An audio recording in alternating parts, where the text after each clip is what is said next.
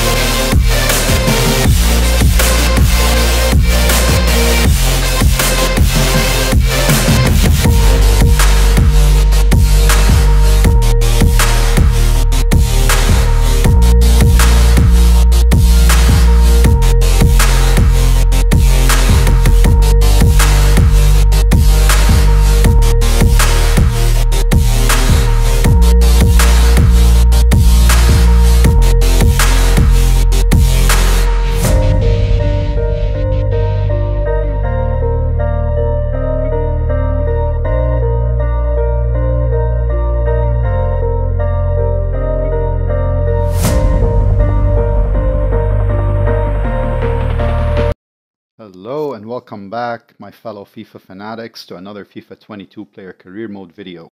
I recently put out a poll on my channel asking all of you to decide on who my next career mode video is going to be.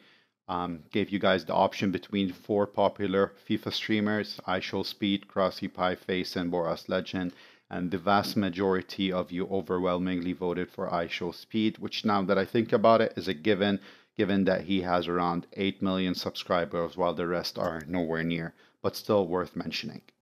Before we get to the video itself, I would like to urge you all to join the Discord server. It's a very helpful place dedicated to career mode, and also it is where I will be doing my monthly $50 giveaway and a gift card of your choosing, PlayStation, Xbox, or PC. In addition, also my fellow Discord members submit their career mode builds, and I do a career mode build review on live stream every Saturday. So if you want me to review your career mode build, jump on in the server, post it in there, and I will do it on the Saturday after you post it. So in summary, this build is going to be based on, most importantly, sprint speed, acceleration, distance shooting, finishing, and of course agility, because without agility, sprint speed and acceleration become kind of pointless, because agility will help us change directions quick and get a head start in any other given direction if we're dribbling among players. And of course, we're going to prioritize dribbling for this build as well. From watching his streams, I noted that he's always interested in 2 players, and he talks about them over and over again. 2 players are Cristiano Ronaldo and Lionel Messi, so I kind of fixed on the attributes for these 2 players, begin dribbling and shooting and finishing and speed. And the only thing that I couldn't get to kind of complement these 2 players' play style is going to be jump, because there isn't enough skill points in this game to get everything. And now onto the build itself. First thing we're going to go to is the player profile. We're going to select the position to attacker. Definitely the role is going to be striker. The height, I put it at a 5.7. Now, I have witnessed Speed on one of his live streams say that he's 6'1". I highly doubt that. I don't give the guy over 5'7". If he is, I hope he proves me wrong. As for the weight, I went for 147 just to kind of supplement the build itself and really complement the whole idea of having this be a speed build that will help our acceleration and sprint speed. Now on to the perks. The first perk that I chose to go with is Distant Shooter, kind of complement the striker position. Skilled Dribbler is very important to me. I kind of enjoy it a lot, and it kind of complements his love for Messi. And the Active First Touch is something that I think is necessary for a speed build, because that will give you a speed boost anytime you get a through ball. First things first, let's look at the pace section. Given that his name is IShowSpeed, I figured the most important thing to him is speed, and as you can see, we got everything over here. We're going to end up with a 94 acceleration and a 97 sprint speed. On to the physical stats themselves. As you can see, we're going to start with strength and we're going to pick up stamina. Then we're going to head on to the right side and we're going to pick up stamina again. Then we're going to get reaction one time just to get stamina again twice. And then we're going to get the acrobat archetype and pick up stamina over here worth 6 points. Now, sprint speed and acceleration without stamina is basically useless, because if you run up and down the field a couple of times and you get tired, then your speed is worth nothing. Onto the dribbling stats, we're going to go ahead and pick up dribbling. Then we're going to pick up ball control. After that, we're going to get attack positioning one time just so we can get the skill moves, which will get us to the maestro archetype. That will give us a lot of ball control and dribbling. Then we're going to pick up ball control, proceed down to get dribbling, and then dribbling again twice, and then ball control another 3 times. On the right side of the skill tree, we're going to start with agility, and then we're going to pick up dribbling twice. We're going to head down and pick up attack positioning and balance twice, and then balance 1 time. Attack positioning and agility twice, and then the links archetype. As you can see over here, we of course prioritize agility more than anything. We ended up with a lot of ball control and dribbling, which is also good. Agility and dribbling really complement sprint speed and acceleration. Onto the passing, we don't have a lot of points to spend over here, so we're going to prioritize curve, then just only to get curve 3 more times over here. And that will really help us out with our finesse shots. If we're going to do the messy shots, they need a lot of bend.